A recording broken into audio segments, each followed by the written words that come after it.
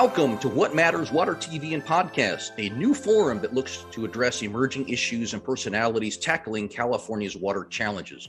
My name is Charlie Wilson, and I'm privileged to serve as Executive Director and CEO of the Southern California Water Coalition and your host for this series. Today, we're talking to two California legislators who are fighting climate change impacts by pushing for laws and policies about water and energy that will affect Californians for years to come. We'll discuss how they hope to empower everyday people like you and me to make significant changes in how we use natural resources while still protecting the environment. There's a lot of work to be done, and Senator Henry Stern and Assemblymember Eduardo Garcia are working to make sure we don't squander our efforts to make a real and lasting difference for California water. Senator Henry Stern is a sixth-generation Californian, which makes him a surfer, a new dad, and the representative of the 27th District encompassing parts of Los Angeles and Ventura counties. Prior to being elected in November of 2016, he was an environmental attorney and a senior advisor to his predecessor, Senator Fran Pavley. As someone who's experienced firsthand the wildfire devastation, Stern worked to boost the state's wildfire preparedness, and he pushed hard to address what he calls the state's climate emergency. Assemblymember Eduardo Garcia, a son of Coachella Valley, a proud father and a passionate advocate for addressing the environmental issues of the Salton Sea, he represents the 56th District covering eastern Riverside and Imperial counties. He is acknowledged as a driving force behind California's historic climate change package, a groundbreaking legislative effort that will help steer our state into a more sustainable future. So get ready to be inspired and informed as we talk about these two legislators, how they got here, what they're fighting for, and why Californians should care. Stay with us for What Matters. I am so privileged to welcome formally Senator Henry Stern. And Henry, I got to ask, just coming out of the chute here, you are a sixth-generation Californian. Very few people can talk about being a native of Los Angeles and California. But when we last talked, you had added the seventh generation to California. I got to ask, as the new dad, how's the family? How are things now that you're acclimating with kids? I've been humbled instantly. Ava is just finished her 4-month checkup today. She's over in the other room. We're legislating and caretaking all at the same time in this house. We actually got a few generations in the household. So we look after my father-in-law, who's a 93-year-old veteran survivor of Holocaust and, more things than you can ever imagine, but then all the way down to, this little 4-month-old. So I got a full plate at home, but it's, people like me, especially when you're in politics, it's a very good thing to have somebody look at you skeptically, even though they just arrived on this planet, and not just boost your ego. She's like, what are you doing for me lately? So it's been good. So it's nice then when those calls come and all those demands on you as a legislator and as a leader, and you have both your wife and the baby. It's like, yeah, does this really matter? Yeah. Where the heck are you going now, buddy? Totally. And I need that every day. I feel this work, especially in like infrastructure and water and stuff we're going to be talking about, gets pretty ethereal sometimes. So you need somebody to pull you back down to earth. So I've been pulled. Well, I appreciate it. And we did talk, sleep is grossly overrated. So we're glad that you're highly caffeinated, you're active. But to that, you have served as the chair, and you're currently the chair of the Senate Natural Resource and Water Committee. You've been doing that now. You're, sort of 4 years into it. You're kind of the seasoned veteran. I know that you're, just based on your background as an environmental attorney and the work you did with Fran Pavley, with Henry Waxman, you seem to have really focused your legislative or leadership agenda, if you will, around this issue of natural resources, water, energy. How did you end up sort of becoming so focused, if you will, around the environment and around issues that contribute to the environment? Well, I got good advice early on in my career to, not necessarily swing at every pitch, right? To find out what you're good at and do it really well. And I learned early on in my career, my dad's an actor and my mom's a chef, or was she was a cook, really a line cook growing up, but she graduated up through the ranks. So dropped out of culinary school sometime before going to law school, where she told me, don't go be a cook.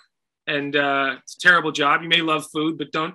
And my dad didn't give me the part. I tried out for a movie of his when I was 10 years old. And he said, you're a terrible actor. Go find another line of work. So, I knew I wanted to help people. I've always known I wanted to serve, and found, when I was at Cal, really doing my law degree, I got, it was a special time in the country. It was before Obama had come in, and there were a lot of smart people there up at the Lawrence Berkeley National Labs and in my class, but at the engineering school and at the business school. And so, and as a good lawyer, you just go find really good people to work for. So I don't know, having your client be the people of California, not just for now, but for generations to come, feels like a project worth putting my whole life into.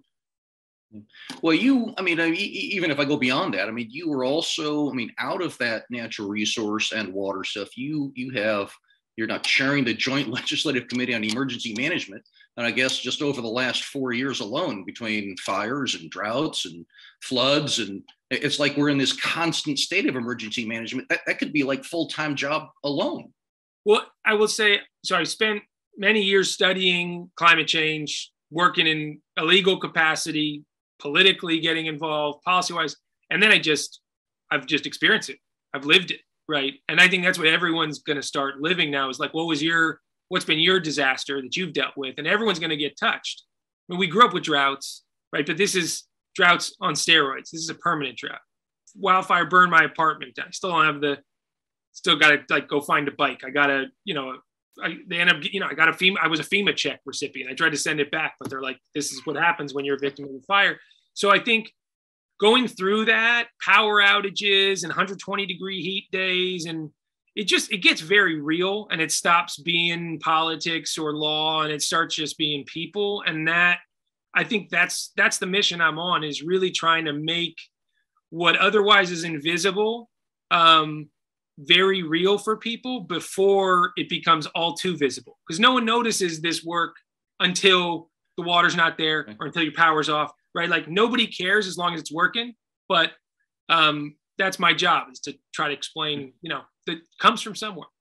Well, so let me dig in a little bit on that then. So, because then we talk in the world of both water and energy, the new phraseology, it's resiliency, and the definition of resiliency. So that no matter what happens, we have the ability to serve, we have the ability for the backups, the systems, the management, everything is in place. What does resiliency mean to you? And how do you best, sort of at that 30,000 foot level, how do you prescribe to that we achieve resiliency as a state with these very complex systems? Resiliency to me means no surprises, no unknown unknowns. To quote a former Secretary of Defense, we know what's coming. It's not as if there's degrees of variability in the crises and disasters we're going to be facing, but we know it's getting hotter. We know it's getting more arid. I call it the great drying, because it's not a drought. It's the entire aridification of the West. We are going to see this stuff coming, and all the social dislocation that comes with it. Refugee crises, mass resource conflicts. I don't think this is too pie in the sky. I really do think we're going to destabilize ourselves over the next 15, 20 years here if we don't get ahead of it. So to me, resiliency is thinking ahead. It's, it's not procrastinating in policymaking, and it's about a durability that is actually tangible to people when bad things happen. So let me go a step further, because this is where kind of we live, eat, and breathe. It's one thing as a legislator to set that policy objective. And, we've got the governor's resiliency water portfolio. I know that at the legislative level, you got SB 100 on the energy and the greenhouse gas impacts. But then you've got all of that the regulatory agencies and that flow down to put then the physical facilities in place for true operation. Whether it's, as we talk today, yeah, we're in a drought period, but we're building and investing in the next dry cycle. And that takes 10, 15 years. Same in energy, right? You can't get rid of, coastal natural gas power plants until you've got the transmission in place to replace it and actually to get, whether it's water or energy, get things to load. Yes. Is it frustrating to set the policy objective? And, what tools do you have in your bag to sort of, brand or push or poke, prod somebody's like, hey, we need it now. Yes. I can't wait 15 years. I got to go now to be ready in 15 years. I specialize in frustration. It's like when your alarm clock goes off in the morning, if you're the kind of person who hits snooze and lets it go off, or if you get right out of bed. I think we're neither. I think it just keeps beeping, right? And that buzzing, constantly going and waking up in a daily state of urgency and emergency. It's been really hard to go through this, and kind of, we go through these cycles where everyone's focused on water, and then it rains and we're done. Yeah, we're all done. It's over. Yay. Thank God. And we'll just pray for it. And it's not, this can't be a faith-based exercise. This is a planning exercise. And so, it's all about finding coalitions of the willing here to get ahead of this. And, it's on us if we don't solve this now, because this year in particular, with the surplus we've got in the budget and the urgency we see from a science perspective and the crush that's happening at the retail level, if we don't make big game-changing investments now, I think we're going to, Ava's going to be really pissed off at her dad in about a decade. Well, it's like you're serving as the best straight man, because that's exactly right. We're seeing unprecedented amounts of funding available, whether it's at the federal level, at the state level. In fact, the Fed's just pushing it over to the state for implementation. And as an example, we did like $5 billion in water resiliency funding over 3 years, beginning in 2021. Yeah. And there was that, immediate conclusion, hey, we're covered, we're done. But are we really? It seems like those become almost happy dollars, and we haven't really made significant investment in the type of, say, big project or multi-benefit project that somebody can hold on to and say, you know what, this is going to do X by date certain. Therefore, I can let go of these other old ways of doing things. Kind of like I referenced, coastal power plants, until one decision is clearly made and you have the other prepared to go. Are we just sort of kidding ourselves and kind of stringing ourselves along? There's a danger in that. I mean, when you say a number like 5 billion, and I think it was 5.2 billion, not to be too specific, but I got deep into these budget negotiations last year and was very vocal through the process about a delusion about scale and what it's really going to take. Because when you say a number like 5.2 billion, you think, wow, that's a lot. Or, in the past, we've done these water bonds even, where I frankly think, all due respect to former Governor Brown and his asceticism, because that got us through a debt crisis, but too small.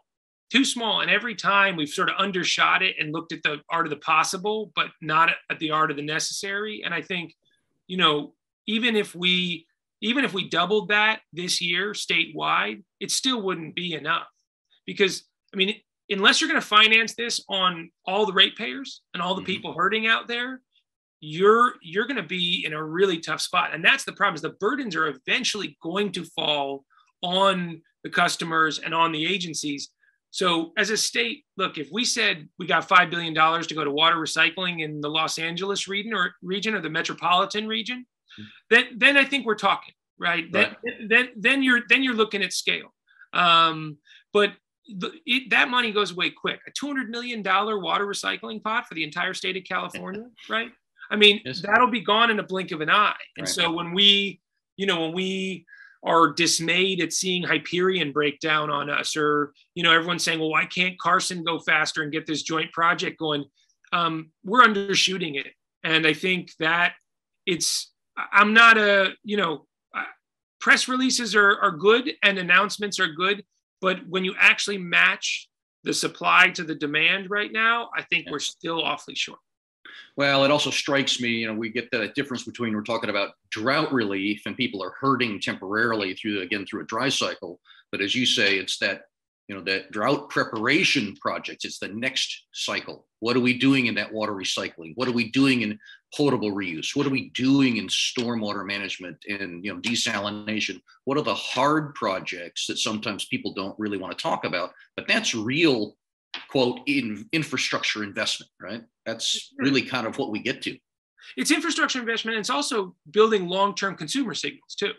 It's not, look, the turf replacement program that we had back in 2016, big success, got a lot turned over, a lot of good, drought resistant lawns now, but still, that was a one-time, one-shot, like we got a fire sale, come on down, as opposed to a sustained market signal that lasts over the next decade where businesses and consumers are going to know that there's going to be this rebate program or this performance incentive for the long term. And, some of that gets back to bigger structural issues too, about, things like Prop 218 and rate structures and sort of the bind that we find ourselves in water, that we can't always be as creative as we are, say, in energy, where we've been able to decouple use from rates. We're stuck in a different paradigm. Everyone brings up Israel too, for an example, right? There's why can't we be more like Israel? Well, it's not even a property right in Israel, right? So start there. We're in the great American West here. And so we're built on a foundation of plenty with scarcity. So we're coming at it backwards in a way, and we've got to rearrange a lot of that. Right. Well, let me dig just a little bit deeper. I love to keep going down that well, like I'm a Central Valley farmer, kind of drilling for that next level of water. So storage becomes one of those really massive components to that puzzle. Southern California, we talk frequently, and most of our storage is underground. We have nice, robust, big underground storage, very little surface storage, juxtaposed to, say, the folks in the northern end of the state where they see the surface lakes and storage. But holistically, as we see it, you got to be able to move it when it's available. This last wet cycle, I think, is probably a really good example. We got a whole lot of precipitation. Yes, we're really fortunate that we got the traditional snowpack in the Sierras that will drain off in its usual pattern. But we also got a lot of heavier rain, and we'll get heavier rain with those, the jet stream. We simply don't have the ability to capture and store that yet.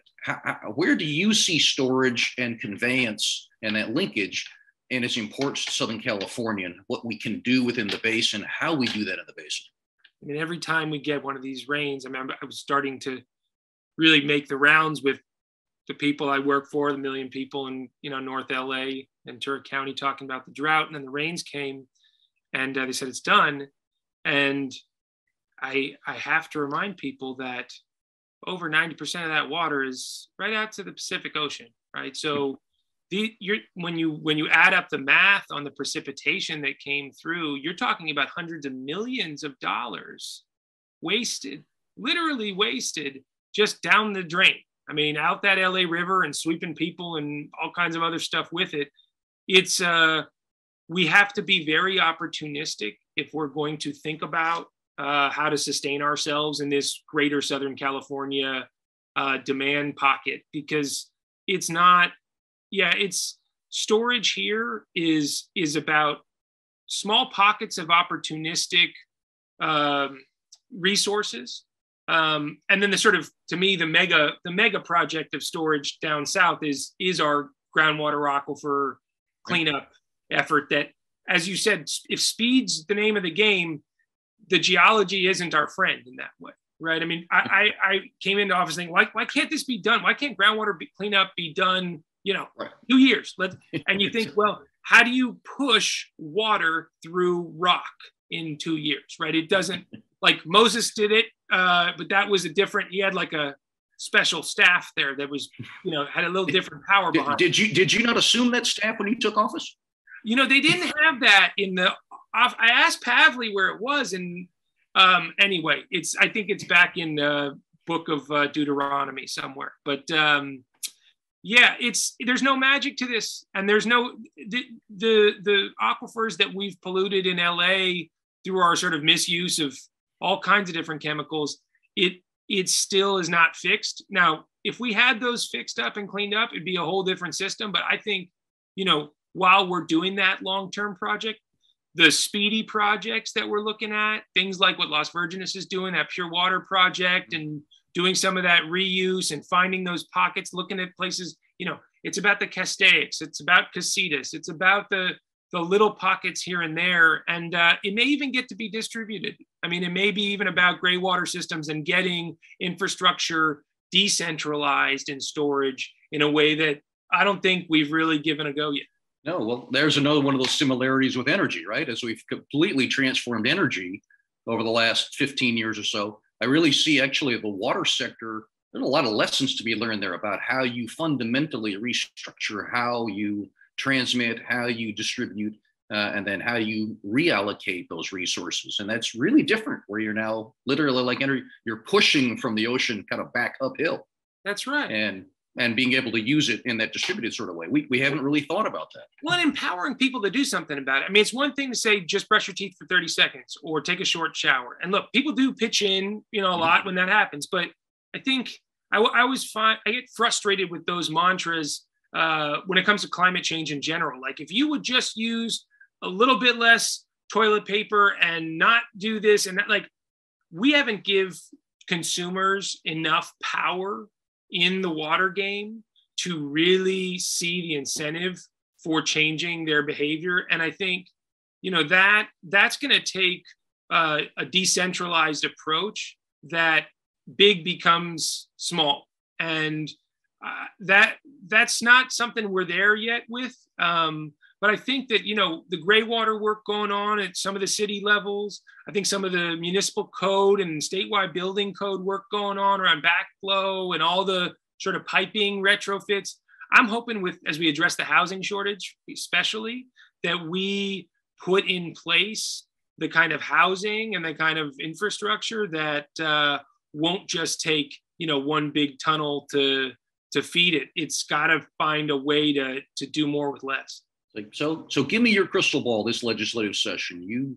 You've expressed some interest in doing some other things at the local level at the county of LA, but yet you still got work to do as a new dad and as a state legislator. But where do you see the governor's attention? Where do you see your colleagues' attention and you as a committee chair, and then the role you play, as you indicated, in finance, on budget? I mean, you have really a heavy say in a whole lot of this legislative system and what comes out at the end of the year. Where do you see the real action for the 2022 and into 2023 legislative cycle?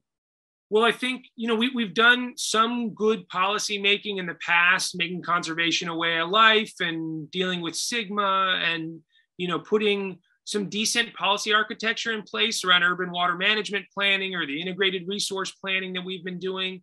But I think we're going to have to put in place policy that empowers localities, agencies, and consumers with, I think, long range incentives while we're doing sort of short-term massive capital outlays. And to me, that's the magic puzzle, is can we start to put the signals in place that'll last a decade and build a new marketplace, say for drought resistant landscaping, that can last beyond just a one-shot stimulus that actually is built in. But at the same time, times of plenty, right? We have to capital infrastructure build outs of all kinds, right? I mean, and in a really diverse range. That's going to be, water's, what do they say? Whiskey for drinking and water for fighting. So, there'll be no doubt a lot of squabbling over where those resources go. And I think the only big risk for us this year is that we squander the opportunity to collectively act because everyone's sort of looking after their own backyard, this particular project or that. I see my job in this committee as, trying to put coalitions together statewide to do this work. And, as for my local ambitions, it's all a function of that same frustration I mentioned at the outset, where I live there, because I think you may say I have a heavy voice in this work, But I would say, as a legislator, you have to chirp as an advocate often, right? You have to be noticed. I don't actually control the gears of the budget or the administration thereof, right?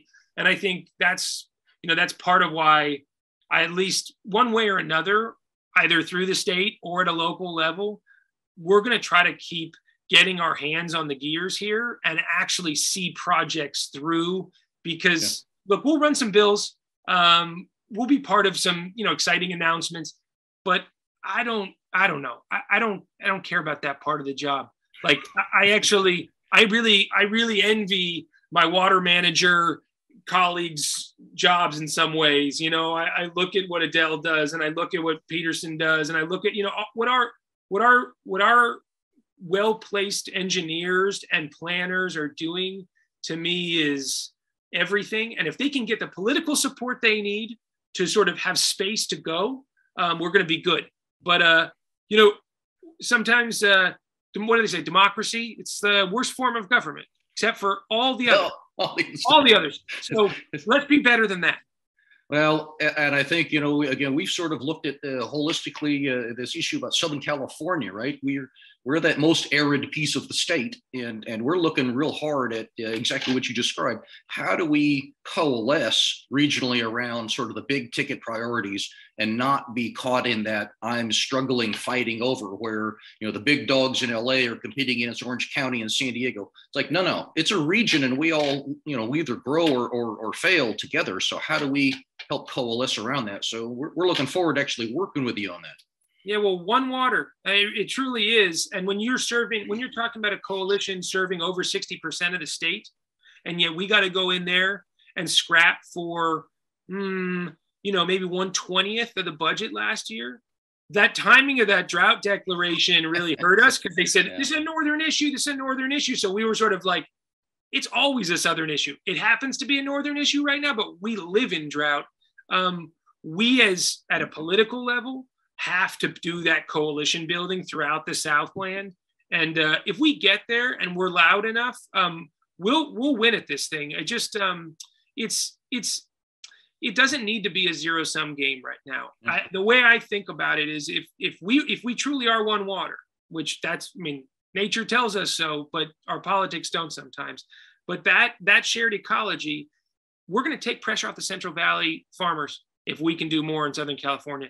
And the North isn't going to have to worry as much about their water coming to us when we don't need as much. So when we think about the puzzle that way, even the Colorado River politics throughout the West, right? The more we can invest in sustainable local infrastructure and that water security, it's going to only help the politics.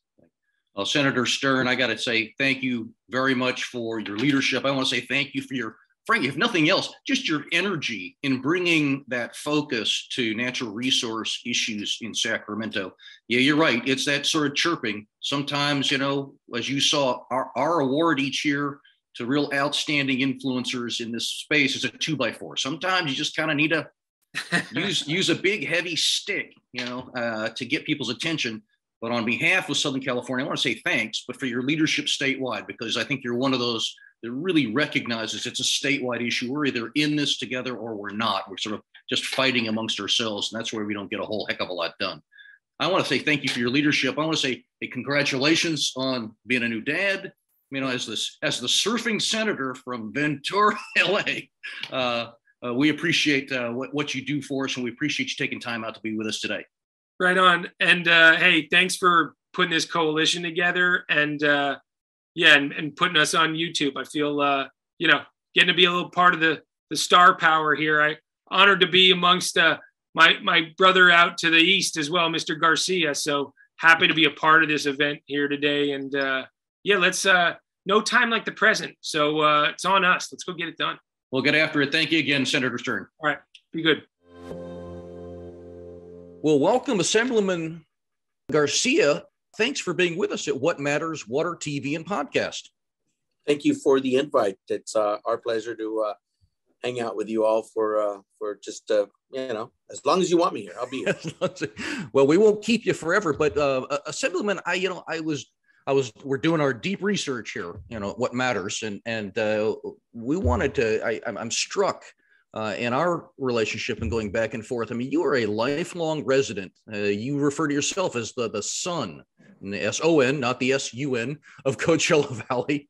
I have to begin because, you know, you're very unique in being born, raised, school, everything is from the Coachella Valley. What does that community identity mean to you? And how has that shaped your approach to leadership in the state legislature?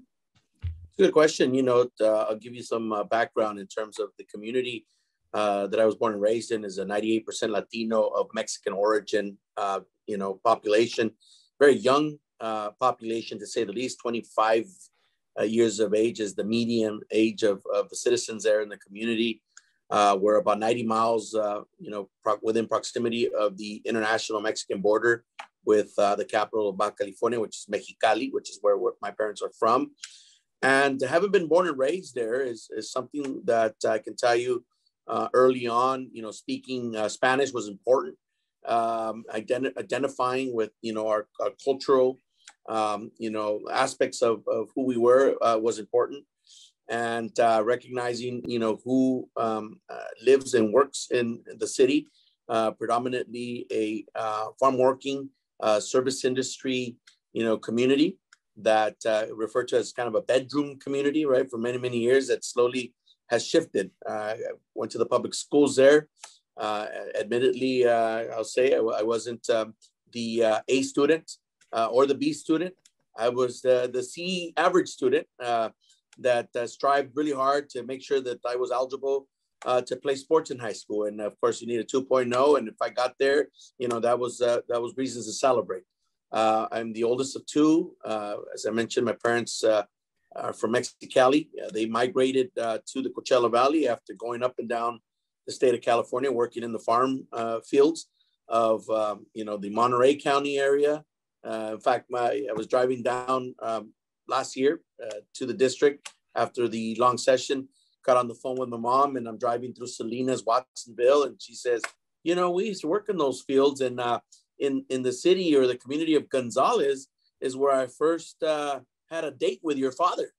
She says, that's where we first had a date. And that was the story that brought me here.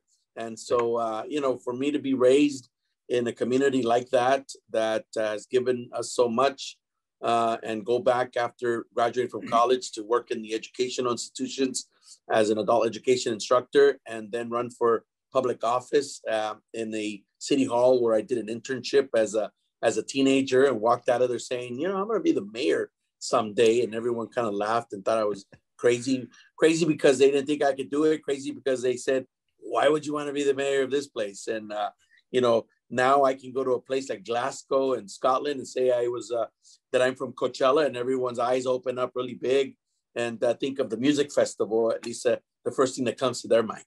But so that's what I was going to say. That's what a lot of people now, that's how they know Coachella, is because of the music festival. But there's a whole lot more history and people that I got to ask, is that become sort of a pain now that you got these thousands and thousands of people come out? Is that like, okay, the coastal folks, like, okay, we got flatlanders coming to the beach. Now we got, you know, twice a year, we get people coming out for music festivals, or is that really kind of been embraced by the community? Look, it's been embraced by the majority of the community. Of course, it doesn't come without challenges.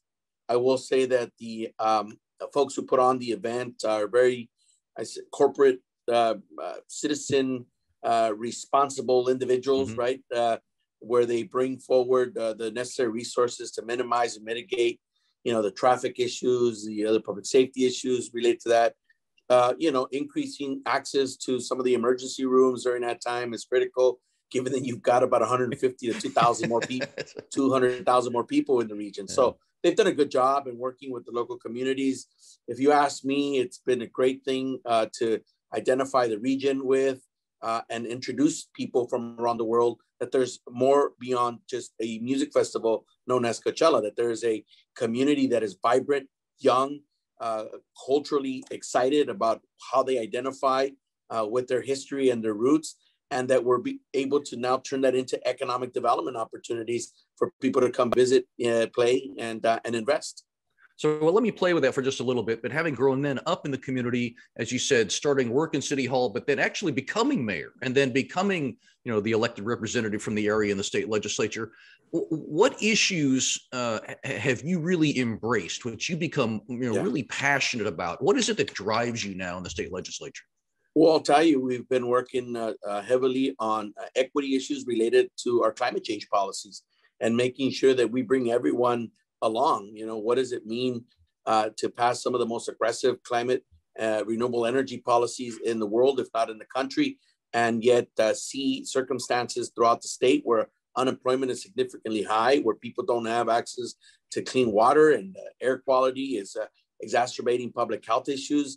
It's the issues around equity in our climate policies that I've really focused a lot of my time and energy. And the tie in there to the work that I did at the local government level was investing into hardening our infrastructure in the water arena, the issue of resiliency for future growth and development. The things about urban greening and building parks was something that was at the cornerstone of our agenda at City Hall. And then, of course, the issue of accessibility, just being a public servant that is accessible to the public and be able to take in ideas, suggestions, and turn them into tangible public policy proposals that get things done. Well, it sounds like you've really embraced that issue about that physical infrastructure, that skeletal. I worked for a legislator seemingly 100 years ago now, and he was very fond of using the term that, infrastructure was the skeletal backbone on which our communities could thrive. And you have recently been recognized by Speaker Rendon. I mean, first you were, earned the role as the chair of the Assembly Water Parks and Wildlife. I saw with the new leadership shifts, you've now been tapped to move over to utilities and energy issues. What's that like working with Speaker Rendon, and what similarities do you see in that infrastructure piece between water and energy? Well, I'll tell you, they intersect at a place in which I can give you a very pragmatic example. In my district, water generates power. Imperial Irrigation District, one of the oldest public utilities that was set up, many moons ago, really has and embodies that intersection of those two policy arenas, the water and the power. I've been on both of those committees since I arrived in the state legislature, and have been given the opportunity to really work on some big picture, but impact at the local level type issues that, again, are relevant to the district that I represent. Working with Speaker Rendon has been just a phenomenal opportunity to learn from someone who actually chaired the Water Parks and Wildlife Committee at one time. And, one thing I can say about him is I appreciate his demeanor, his style of leadership that is calm, composed, and at the end of the day, clear in terms of the vision and direction that we're going in as a caucus here in the State Assembly. But, I'm excited to take on this new role, given the opportunities that are presenting themselves as it relates to new endeavors for California, as it relates to the recovery of lithium and developing an entire ecosystem of economic development for California, but that starts front and center in our district. Well, let me be ethereal for a second, because one of the themes that I see in both water and in the energy space as it relates, particularly climate change, is this concept of resiliency. And obviously, as a water coalition, we work very closely with the governor's office in the development of the water resiliency portfolio. What does resiliency mean to you, and how do we achieve it? Whether you're talking water, you're talking energy, but again, all kind of driving to that landmark legislation that you talked about. How do we get California in position for long-term benefit in recognizing climate change?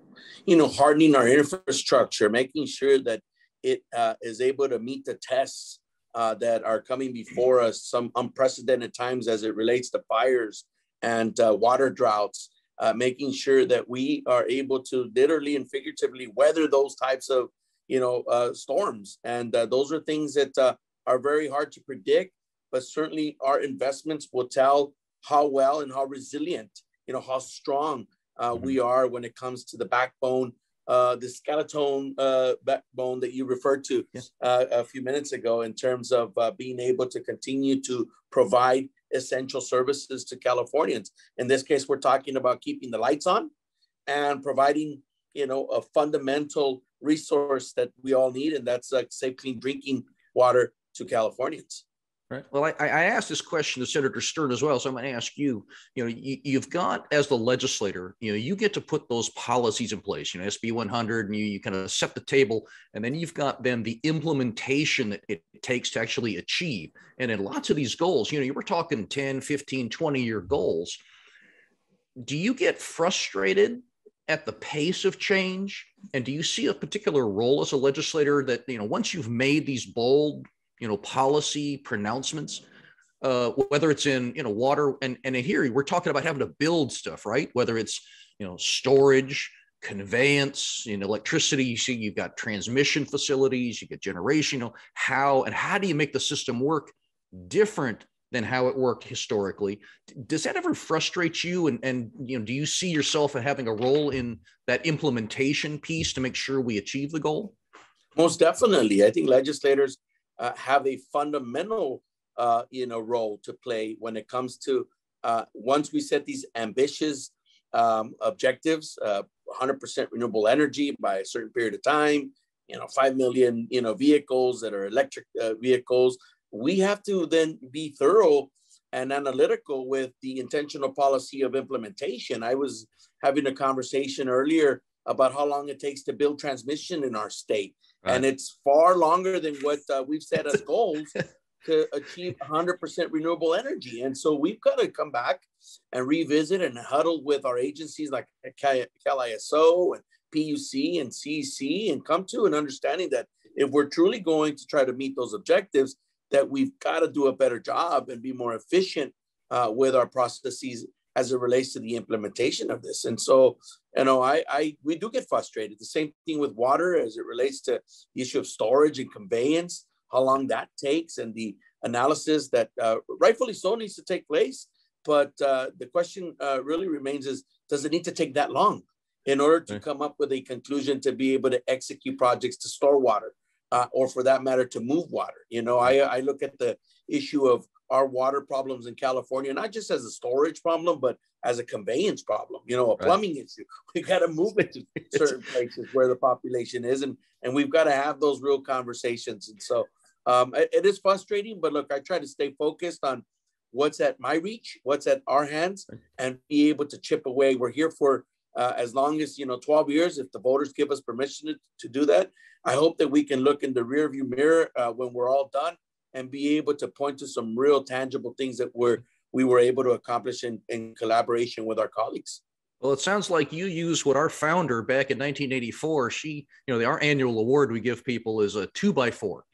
It's like sometimes, you can set those goals, but sometimes you just need a little tap. It's like, come on, let's keep going, people.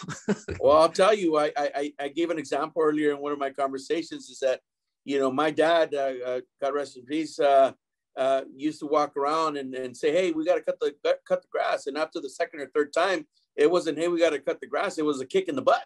It was an unexpected kick in the butt that you better believe as soon as that kick in the butt, pain went away. I was grabbing, the lawnmower and doing what I needed to do. And sometimes we all need that kick in the butt to get on track, to get things done.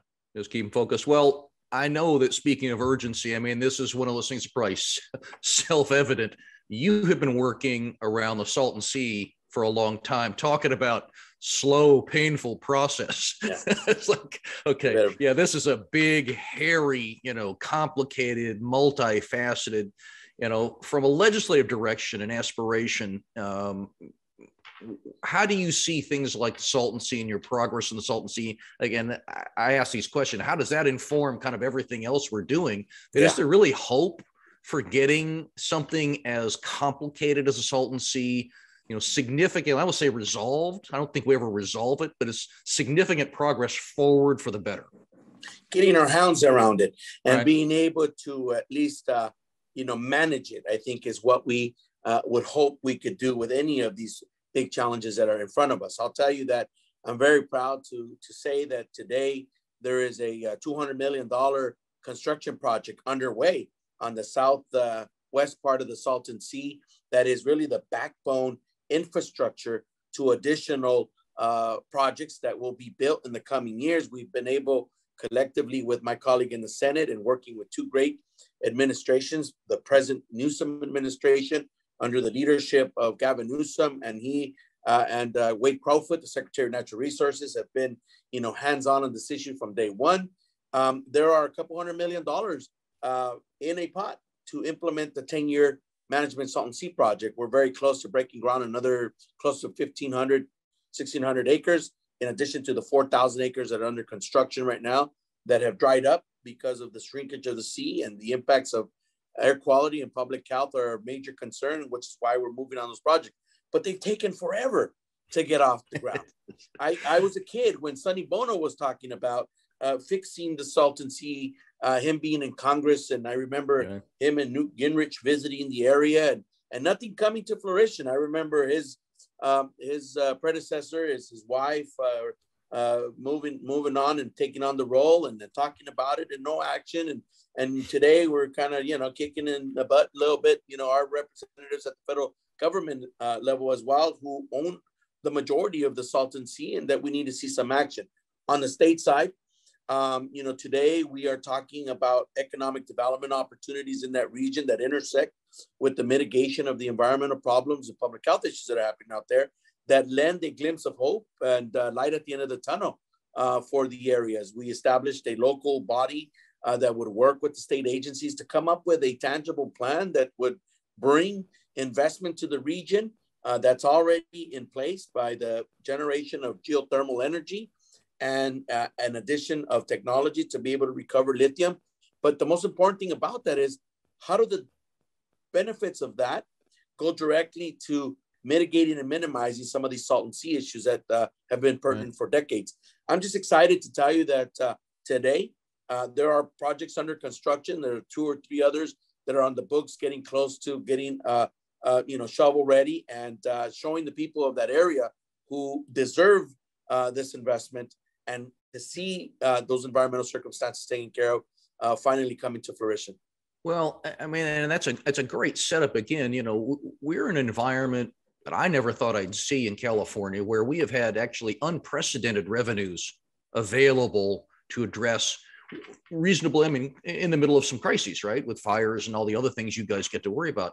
And it's one thing where we sort of address, the $5 billion for water resiliency funding over the last 3 years, or over the next 3 years. But it strikes me that we tend to still focus on those things that are drought mitigation. We're just mitigating the current crisis. And as you say, how do we get to that real investment for the next dry cycle, the next, because as you say, like transmission and energy, it takes 10, 15, 20 years to actually build the systems, to build the facilities. Are you hopeful at all in this session, or with the additional funds as another year here between the feds and the state, are we able to make real serious investment in that long-term plan, or are we still just kind of addressing crises of the moment? I think we have a unique opportunity to get to the core of some of these issues. I'll give you an example that's away from the water, right? With the money that we've seen with the surplus and federal government dollars coming in, we're going to put a major dent on the broadband connectivity issues in the state of California. That's because we've said that is a top priority. I think that we have to set ourselves to be in a place where we say addressing our water system, our antiquated water system in California is a top priority. I've got a colleague, a Republican from the Central Valley, who has asked us to team up with him again to put forward a concept that would put 2% of general fund dollars every single year to addressing water infrastructure issues. Conceptually, I don't think that's a bad idea. I think that if we can do it in a way in which we allow the legislature to still have some oversight for purposes of accountability of agencies and those stakeholders who will be carrying out the work, I think that's something for us to seriously consider. But we haven't done that, it seems like. We've been just chipping away at crises after crises, the clean water crisis that we were able to put forward some resources for the next 10 years to address in parts of the state, including mine, that you have people living in mobile home parks that don't have safe, clean drinking water. And so, again, we're chipping away at these crises, but with this unprecedented amount of money coming from the feds and from the state, if we really sit down, coordinate, and collaborate, there could be a great opportunity to really have an impact on some of these major issues. Well, one of the other advantages of coming from, as a legislator, from a place like the state of California, where we're that nation state, right? We truly are recognized around the world. You referenced it when we opened. You just got back from Glasgow, Scotland. The ability to attend a UN, climate change conference as a California representative, you're viewed differently than if you were coming in from even some other nations. Were there any real aha moments or lessons that you pulled out of that UN conference that you, whether it's in the water or the energy space, that you bring home that will inform your legislative agenda? So we met with folks from around the world, as well as from people in the States who are looking at California as the go-to subnational, right, to be able to implement some of the most ambitious and aggressive climate change and renewable energy policies that the world's ever seen. One of the things that we took away, though, is that we're no longer seen by everyone as the leader. Why? Because we went first and others have now come behind us and doing things based on what they've learned California has done well and perhaps hasn't worked that well. And so one of the things that we come back with is saying, hey, we're no longer the leader of the pack here when it comes to these issues. We were in a room with folks from the state of Washington who were pounding their chest saying, hey, we just adopted, a program that is bigger, better, stronger, faster, better looking, right, than California's. And we're saying, hey, you've had the benefit of looking at California's program for almost a decade now. If you couldn't do all that better, shame on you.